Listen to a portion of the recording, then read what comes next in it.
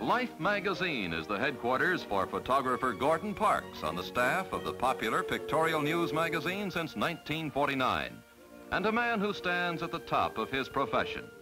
Whether he turns his lens to fashion or to graphic essays, Gordon Parks' style is unmistakable.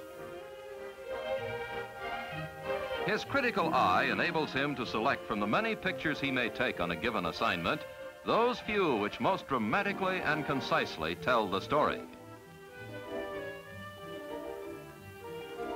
Parks' work is among the finest in a magazine noted for photographic excellence. At home, Parks turns to other artistic interests. Unable to read music, Parks is a successful composer.